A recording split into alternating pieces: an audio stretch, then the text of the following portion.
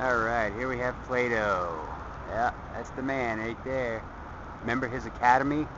Plato's academy was the one that was when you went to Paramacos, and you went to the road to your right. If you would have gone out of town about a mile, you would have come to his school. And again, you would have studied and learned from him there. And again, you can see back there that big tall the column with Nike on top of it. And then there's that building again.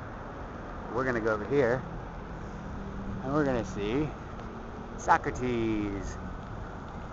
So, yeah, that's him right there. Another one of the geniuses of ancient Greece.